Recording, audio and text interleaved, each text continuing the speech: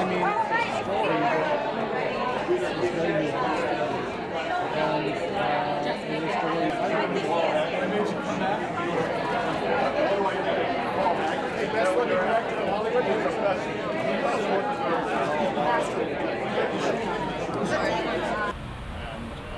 I was very curious. It's very hard for me to understand. You know, you never know if this closes or opens doors, what you say. It certainly doesn't open them.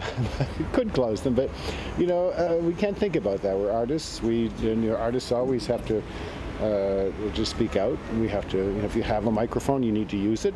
It's not really a matter of does it do this or does it do that. You just do what you have to do. It's not a big deal.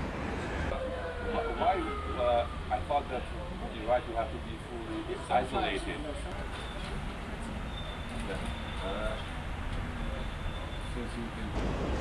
Well, I'm no expert. You know, I certainly see it's a hell of a lot better than it was a few years ago, and hopefully, with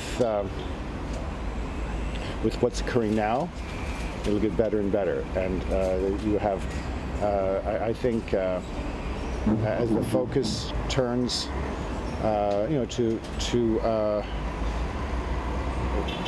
I mean, justice is always important. You can't continue.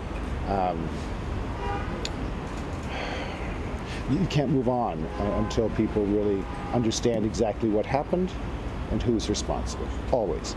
Relation fidèle et forte depuis très longtemps, comme artiste, comme acteur, comme metteur en scène. If you have given up hope, if you think there is no hope, you haven't been to Haiti. There is so much hope there, and you can't go to Haiti without that hope just infusing your body. That's why we all go back. I'm sorry, Sean. And with that, Mr. Haggis already took the dam.